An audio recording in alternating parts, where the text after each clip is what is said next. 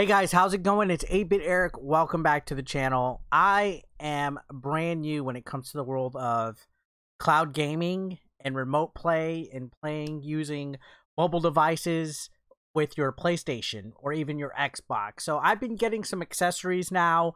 I'm going to be starting to take a look at them and stuff because I think this whole cloud gaming thing and remote gaming is a game changer. And I think we're starting to see just how cool it could be with the, the invention of the X Cloud. But also, you got PlayStation Cloud, you got PlayStation Now, you got PlayStation Remote Play. And speaking of which, we're going to take a look at this accessory. This is a mobile phone clamp for your PlayStation 5 controller. We're going to take a look at it, unbox it, and use it to check out some features using remote play on the PlayStation 5. Again, I've never really used it. I've never really took a look at the feature, but a lot of people I know claim that remote play is a good feature for the PS5. So we're going to use this with remote play. We're going to take a look at it. So let's unbox it. I'm going to leave a link down below for you guys to check it out if you're interested in. So here we go. We're going to unbox this bad boy. And this is courtesy of the company that made this. I believe Evicon is the website. This is DualSense mobile phone clamp. It has multi-directional angles. It perfectly fits the PlayStation 5 controller and it's compatible with the mobile phone. So I have an iPhone and we're going to use that with this. We're going to connect it to the PlayStation 5 controller. It's all in one piece too. Oh, well, no. Part. So here's the clamp. It looks like this is the clamp right here. Similar to the OtterBox one that I have. And then looks like we have another piece. This is the part that actually holds the phone itself. So kind of like a little X clamp type of thing. So we're gonna figure out what this bad boy here, like so.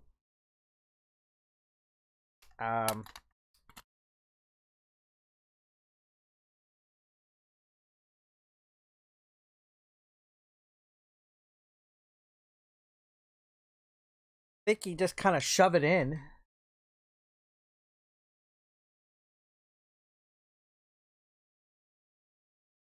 If I'm not mistaken. There we go. All right. I got that sucker in there. And then I think you just clamp it around your PlayStation 5 controller. Let me get it. So here we go. We got the DualSense. I think you just go right around it. And look at that. That was easy. My OtterBox clamp is not exactly the same, but this one is easier to, I guess, hook on. Just kind of clamp it, and there you go. It is set up on it. Kind of looks funny, but I think it looks cool. Now let's go ahead and we'll get the phone. Put the phone on it.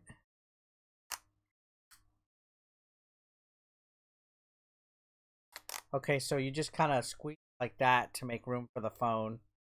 So, voila, voila. And there we go. We got our mobile device on it. And then I think just tighten this screw right here. And it'll hold your mobile device in place. Yeah, there we go. So mobile device is being held in place. And you just kind of play it like this. Like this right here. You hold it, and yeah. So now we're going to take a look at the remote play on the PlayStation 5, just to briefly take a look at it. I'm still new to it. I think it's a way cool feature. I like it. I dig it. So yeah, here we go. All right, guys. So I got everything connected. I got it set up. You can see this is my PlayStation 5 home screen. I got Fortnite booted up. It's actually really interesting to see this in action, and then I have the DualSense controller connected via Bluetooth, so it's pretty cool. Honestly, you can see all my games, everything like that. Now it doesn't run in full, I guess, high def that you would see on your TV, but it still looks pretty good for remote play on your phone. Let's go ahead. I guess since we have Fortnite loaded up, there's no real, I guess, easy way to have this set up to show you guys on the screen, but you can see it works fine enough. The clip works. It's very sturdy. It doesn't feel cheap. Um, Now, some people might not like the screen just being right on top of the controller. They feel that it might feel a little too bulky or whatever. To me, it's okay. There are other options, like other controllers, like the Razer Kishi and the Backbone and stuff like that. But, you know, if you're getting started with cloud gaming and stuff, these clamps aren't that bad of a choice. They are actually kind of quite affordable. They give you everything that you need anyway with your controller. But you know, I'm gonna be honest. We're using the DualSense with the remote play does not seem as delayed as the xCloud. I played xCloud recently, and it seems a little delayed when you're pushing stuff. But we'll see how it goes with Fortnite right here. I'm probably not gonna play a full-fledged game, but still, this will be cool to actually look and kind of explore. So let's go ahead. Let's destroy some alien eggs. So yeah, I'm kind of gorilla in it, you know, gorilla style with the remote game, remote play. I know you're probably not gonna see that good of footage with this style of recording, but you guys get enough of the idea whether you would want to use this product for the clamp or whatever. Works good with remote play. This is my first time actually testing out remote play, by the way. I've never really have tried it out, and it's something that I'm still used to and new to. So it's exciting. It's like a new uncharted territory of gaming. And then of course you have PlayStation Now and other things like that. Now you can also use a tablet or a PC to remote play off of. Anything that's compatible with PlayStation Remote Play will work, but the idea with this is to show off this controller accessory, and it seems that, you know, gaming is kind of gearing towards. Yeah, this doesn't feel laggy at all.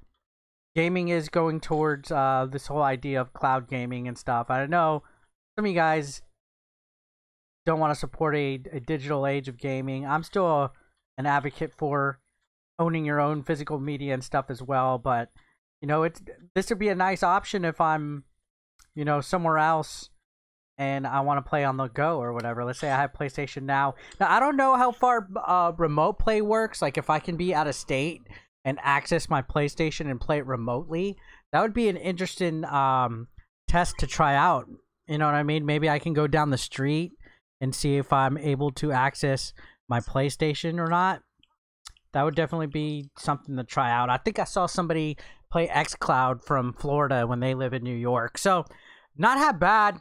This does the job. This does exactly what it is made for. So, I think I could definitely sink the teeth into using this a little bit more often. And I could play Fortnite on the go if I don't want to use my Nintendo Switch. Now, I will say maybe it does feel a little heavy after a while. Like, maybe you might get a little, I would say, fatigued from holding up the controller. So that way, I don't know. But as an option just to try out, to have at home, maybe it's something that you might want to check out. And it does match the controller. It has the same, I guess, off-white.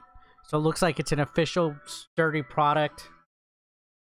So yeah, clamp it on, plug it in, set up remote play on your PlayStation 5 or your 4. You could use this with the 4 as well.